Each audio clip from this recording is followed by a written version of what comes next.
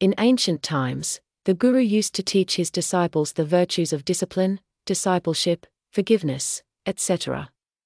At that time it was believed that character is as necessary as education and full attention should be paid to its teaching. Many students used to study in Rishi Dormia's ashram. He used to teach them diligently, as well as test whether the virtues increased or not. One day it was raining heavily. The guru said to his student Aruni-san, "Water is coming out due to the breaking of the bund in the field. You go and tie the bund." The student immediately stood up and walked towards the field. The flow of the water was fast. The student did not stop. Seeing no solution, Aruni himself lay down at that place. In this way he got success in holding the water.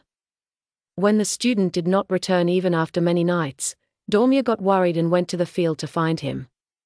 When I saw the student was lying near the bund holding the water. Seeing this, Guru's chest filled. He picked up and hugged the disciple. Similarly, Dormia ordered another of his disciples, Upamanyu, to continue his studies while grazing the cows. But did not make any arrangement for his food and wanted to see how he runs his work. The student started taking food by asking for alms. When he too was not available, he started his work by milking the cows. Dormia said, "Son Upamanyu, it is appropriate for the student to follow the rules of the ashram and not to do any work without the permission of the guru." The student accepted his mistake. Upamanyu also tested his loyalty for several days until he became very weak. The students were satisfied that they were trained by hard work to teach virtue.